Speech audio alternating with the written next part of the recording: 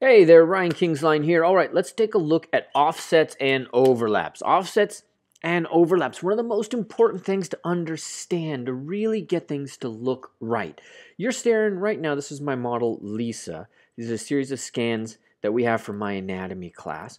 And I want to talk about the offsets here in the rib cage. Specifically, I want to talk about which is overlapping which. So, the rib cage, right? Which one is dominant there? How about the abdominal muscles?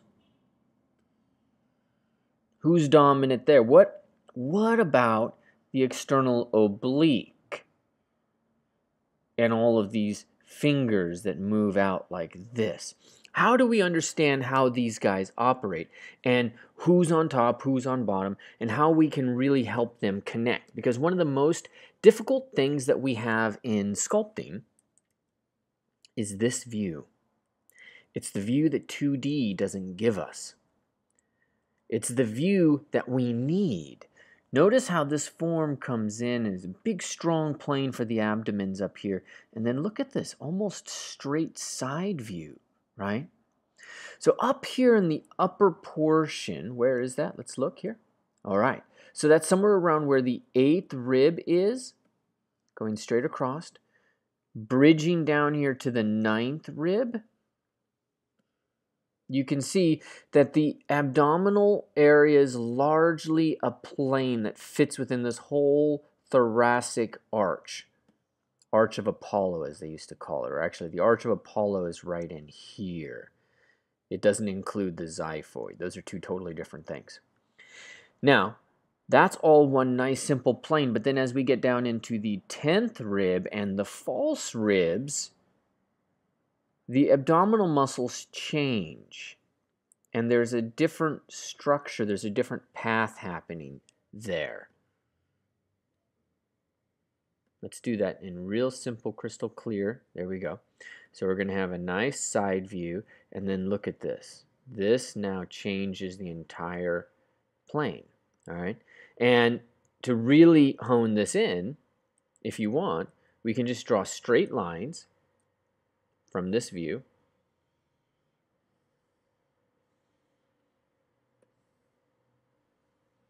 And then you'll be able to see from below how they're orchestrated.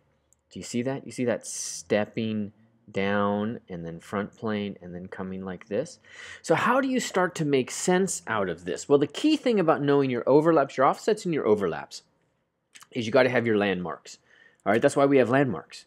Because landmarks tell you when things change. They allow you to hang ideas on top of that. So if there's an idea here, it is that the 8th rib, right here, this kind of structure of the 8th and 9th rib, right there, that's a landmark where things change. And the whole system kind of just goes through a bit of a different procedure. So if we were to sit here and sculpt over the top of this, let's go into Claybuildup. I'll set my embed down to 3. I'll set my alpha to this. And let's get to a little bit of work. Lower the Z intensity.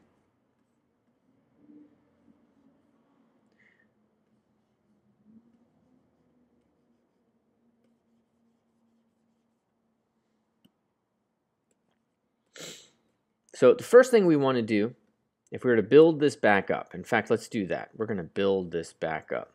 I'm just going to get rid of this. So I'm going to set my embed up higher.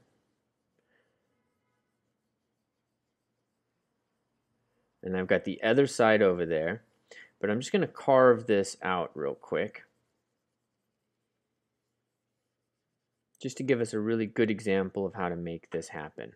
Okay, so the first thing that we want to do is we want to establish the thoracic arch. So we really need to get in there and find that 8th rib as it comes down, right? And you got to find it from this view too. Look at how far forward that is. Look at how much movement there is underneath, okay? But notice that it transitions to a a change in the plane pretty quick.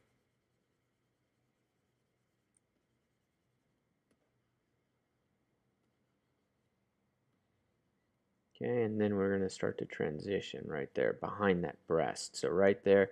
So I've helped to find these simple planes. Now we're going to come and make sure that we've got the 8th rib and how that's transitioning down here into the 9th rib. And I'll look from below and I'll say, okay, 8th rib, 9th rib. Okay. I need to give this a little bit more volume, a little bit more love. And right now I'm dealing with a very high polygon object.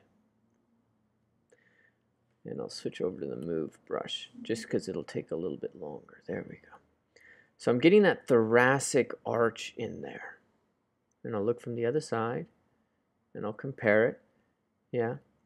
I'll look from below. Okay. That can get out there a little bit more.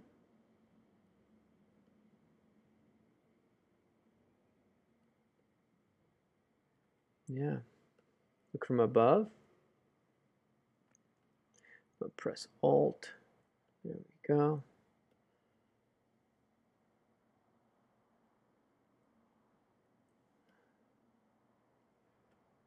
Okay, and so we'll drop after the 8th rib, we drop it back a little bit. All right, so we technically have a bit of our rib cage right there, ready for us to move forward. I'm noticing that there's this plane change right here, so I'm going to make sure that that rib cage, that thoracic rib cage, changes its plane in the right place. Okay, and again, that's the 8th rib coming in right there. It comes down here a little bit for the 9th rib to hook up to it. And then we got our 10th rib down in here. Okay, so we've got that rib, that arch in there. Now the next thing that we'll do is we'll come in here with the abdominal muscles. You see me kind of just leveling these guys up. I'm going to come straight down from that 8th rib, coming straight down into the bowl of the belly. Right? It's really hard to see here because of the high polygon count. But if we were to come in here, we say the standard brush, you know, we're coming down in this area. Hopefully you can see. Oops.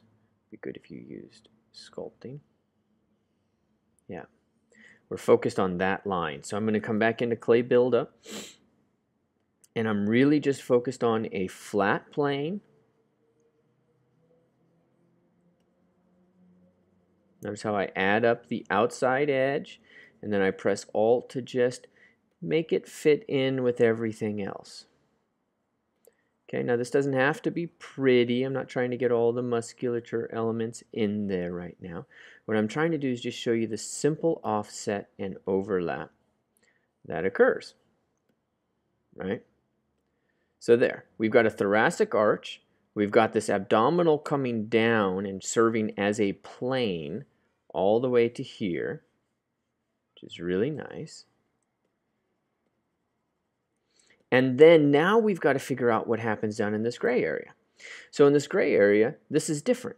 We know that the abdominal is right here, but we know that the external oblique is going to be set backwards, and it's going to come up more to the 10th rib. So I'm going to come in and fill this in, and instead of going to the 9th rib and just being like, well, it's something like this, and then I lose everything, right? I lose all that individual character.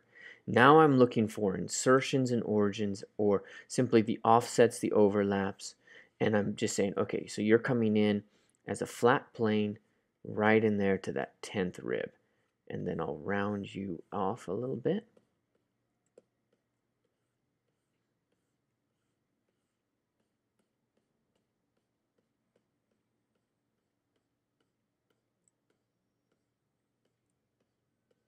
Yeah. Okay, and then I'll just subtly blend, just rubbing it along right there.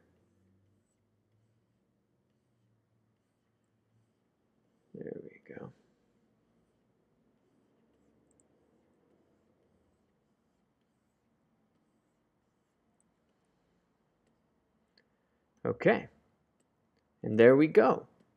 We've been able to, in real simple terms, help to establish a little bit more character, knowing the abdominals come here, the external obliques go there. Now you go in and you add some of the individual characteristics, like the fact that it kind of bulges out and the muscle body is a little bit thicker down here. You can kind of see it.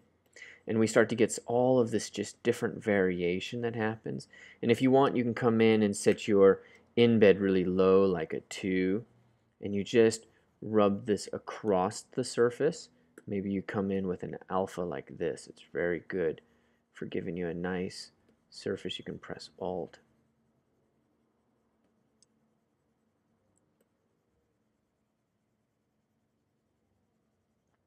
But if you blend this while you're creating the structure, it's going to be a big issue. You're not going to get the structure that you want. You got to put your structure in first. You got to put your offset, your overlaps in first. Deal? If it's a deal, let me know in the comments down below. Let me know how this helped you, if this helped you. And I will talk to you later. Now we go in and we kind of cut these things out. We do some of that abdominal patterning that's in there. This planar structure, you know.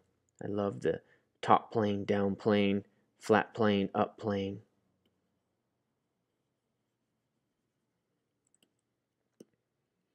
And it looks about the same as it was. Specifically this view. All right, have fun.